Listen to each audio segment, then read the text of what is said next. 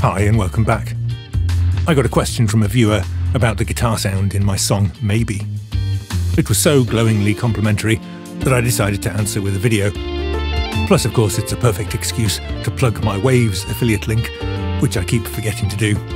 Because, spoiler alert, most of the guitar sounds in this song come from their new voltage amps. In fact, the song was kind of inspired by them and sort of fell out of me while I was trying the amps for the first time.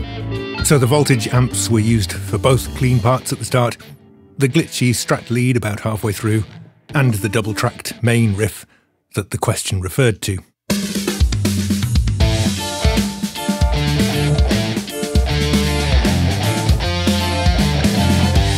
I did, however, use one of my usual saved track templates for the Les Paul lead part at the end.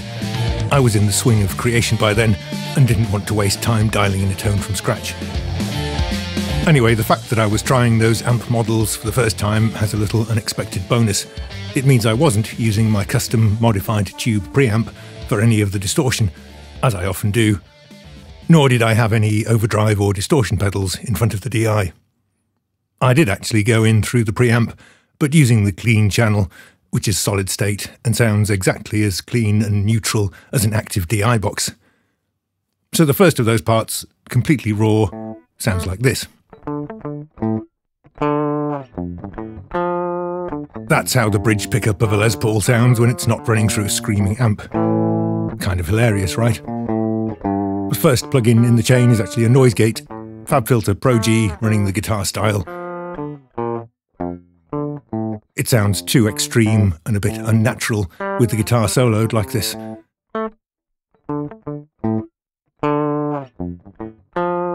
But that feeling disappears completely in context with the mix, and it's much more powerful overall, with tighter gaps in the guitar parts.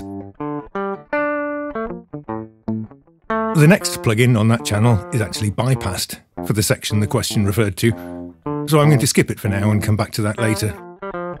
Next up, the amp. I'm using the Silverado amp model on the lead channel, and I've picked speaker cab number 4. 5 different amp models, each with multiple channels, plus a choice of cabinet, means a really wide range of guitar sounds are available, and I haven't got close to exploring them all yet.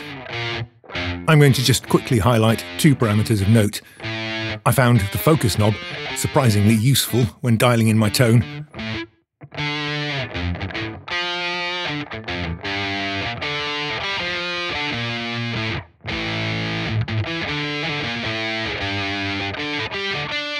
And the room ambience available in the bottom section is very well done. It adds a convincing sense of space and depth without colouring the basic tone, and also gets my seal of approval.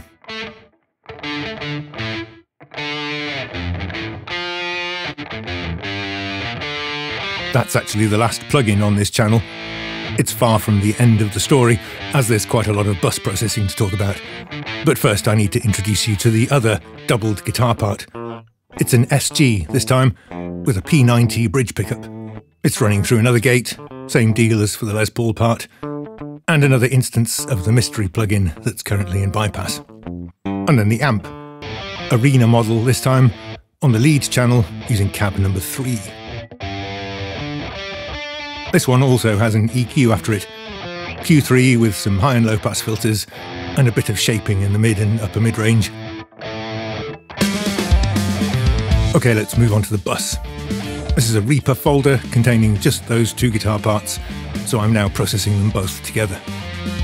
However, note that the 2 parts are currently just hard-panned left and right, which means the first effect on the channel, Saturn II running the warm tube style, is really, in effect, a dual mono process. I'm saturating each guitar individually here, using the left-right stereo mode rather than mid and side. They're not intermodulating one another at all.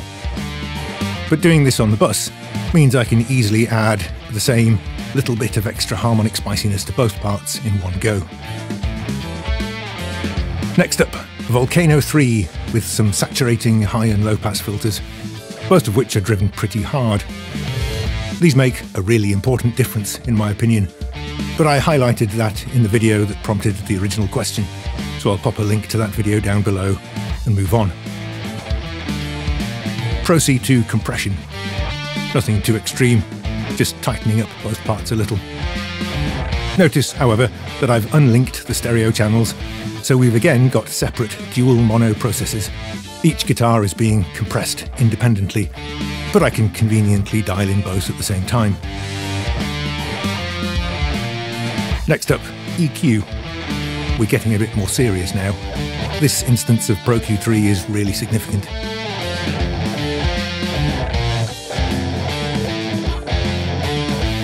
But there's actually kind of two separate things going on here.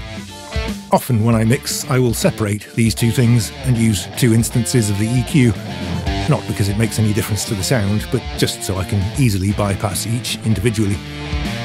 For some reason, I didn't this time, but the video will be clearer if I do so belatedly. So let's start with just these 5 bands, which are all running in stereo. High pass filter, just because. It cleans up that 0 Hz stuff that's a consequence of the asymmetric tube saturation earlier in the chain, but which probably doesn't matter anyway. Okay, now to boosts. Either I wanted those guitars to sound fatter, or I thought there was a bit of a hole in the mix in that region that the guitars should fill.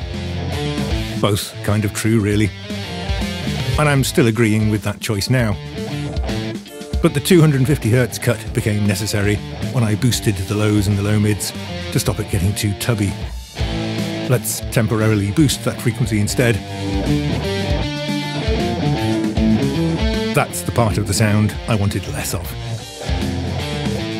Let's skip over this sharp cut for the moment and talk about this milder one at 2K. It's a region you have to be very careful with when it comes to distorted guitars. It can easily get harsh and abrasive in this region, and I will often cut around here. But if you take away too much of this region, the guitar will sound dull and muffled.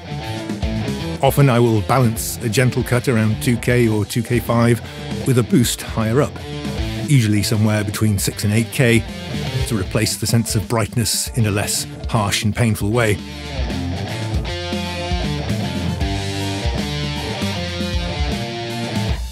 But in this case, I seem to have done all of that elsewhere, mostly with the slightly resonant low-pass filter in Volcano 3 that I showed you earlier. Okay, now the big one.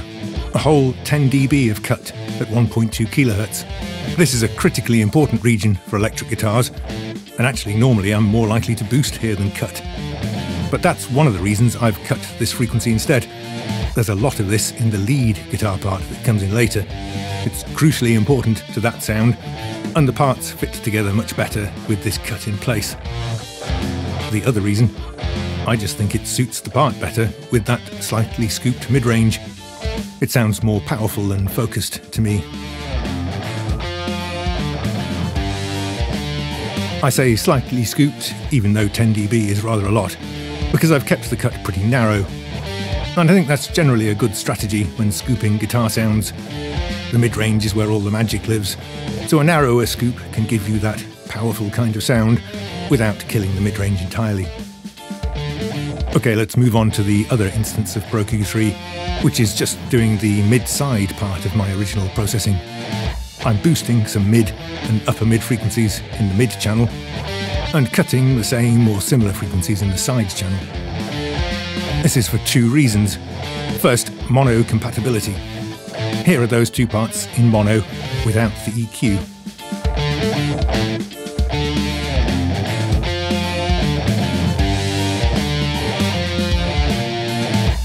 They sound dull and muffled. They don't have the right kind of presence that the part needs.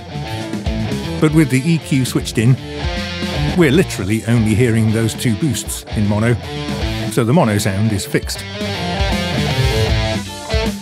Great. But this setup is literally narrowing the stereo image when we listen in stereo, right? The guitars won't be perfectly hard-panned anymore after this processing. And don't we want them nice and wide? Well, let's listen in stereo and toggle bypass again.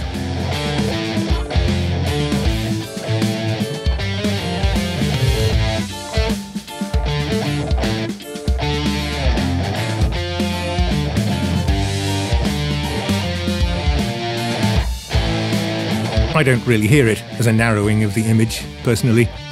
The low mid-range stays nice and wide, which gives us the feeling of width and space that we're after. but I perceive the narrowing of the mids and upper mids as just creating a more solid and focused centre image. Next up, Timeless 3. Quite a subtle setting this. Let me turn it up so you can hear what it's doing.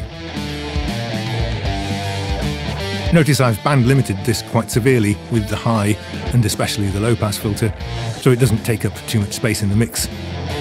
And I've mixed it in very gently like so, so you don't really notice it at all. It just stops the parts sounding quite so two-dimensional.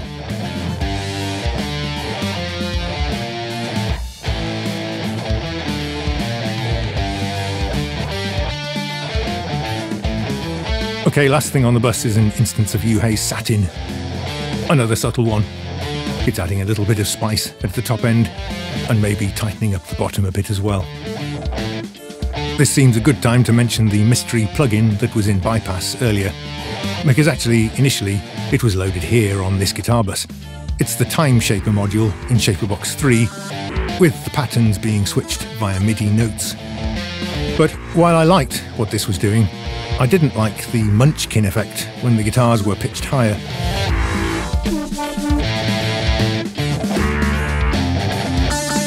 So this instance got bypassed, and instead I ran copies of it before the amp sims on both guitar channels, and I thought that sounded a lot better.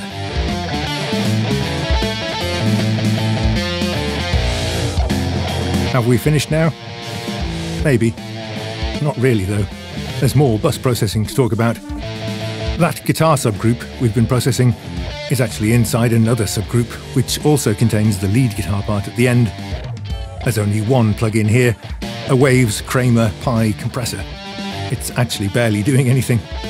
I think I probably dialed in more compression than this initially, but further changes like compression or saturation on the individual channels have rendered it almost redundant. Nevertheless, it does help to gently push the rhythm guitars behind the lead part when it comes in, and is probably still helping a tiny bit.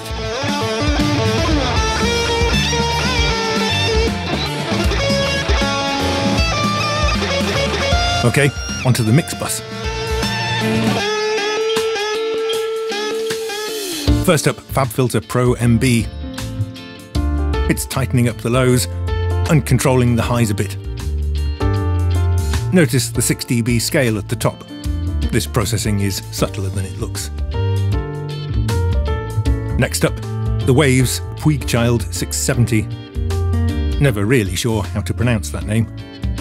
Anyway, hilariously, this doesn't seem to be doing any compression at all. I'm pretty sure it was when I first dialed it in, but much like with the PIE compressor, subsequent changes to the mix feeding it appear to have eaten all the peaks that were hitting the threshold, and now the gain reduction meters aren't moving at all. This kind of thing can often happen when you take a more top-down approach to mixing, when it's not really a problem as long as the mix sounds good. That doesn't mean the plugin isn't doing anything, however. First of all, vintage-style gain reduction meters aren't always to be trusted, and sometimes there's significant compression happening before they start to move at all. But more importantly in this case, this plugin has a box tone that I often find helpful, and I often load it just for that. I assume there's some gentle saturation going on, but I haven't bothered to analyse it yet. It sounds good to me, so I use it. Notice how it subtly brightens the high frequencies, while gently tightening up the lows.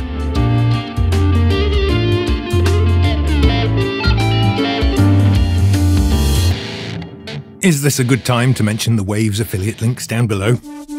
Assuming I managed to remember how to do it, of course. Next, Pulsar Massive. You can see what it's doing, though notice the 3 dB scale for the EQ graph. This is subtle. The little extra touch of spice I added by driving it hard is perhaps more significant than the EQ itself here. Next, FabFilter Pro C2. Subtle again, barely more than 1 dB of gain reduction, with a ratio of 1.5 to 1, using the mastering style. I find this kind of setting can add a nice extra density and weight to a mix, while still somehow sounding like exactly the same mix. This algorithm just refuses to damage it in any way.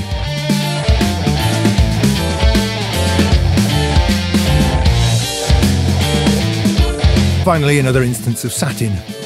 It's a relatively hi-fi and clean setting, 30 yips, with the modern tape style and the Dolby A type companding, and it gives us a slightly glossier, shinier finish. It's subtle, again.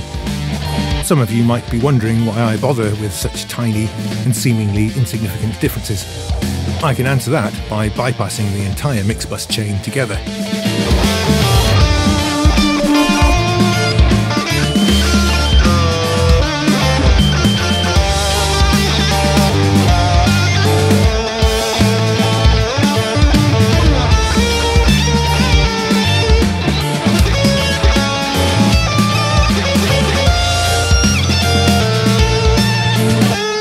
Those little insignificant differences add up to make a fairly obvious and significant difference. So I will defend our right as audio engineers to care about them. Okay, that's about it. There was a separate mastering stage, of course, but I rarely do much more than limiting when I master my own mixes, as I've already mixed it to sound how I want it, and I don't have any new insights as a separate mastering engineer might. So I'll leave it there. Don't forget to check down below for those Waves affiliate links in case you want some of those lovely amp tones, or a bus compressor that still sounds good even when it's not compressing. And thanks for watching.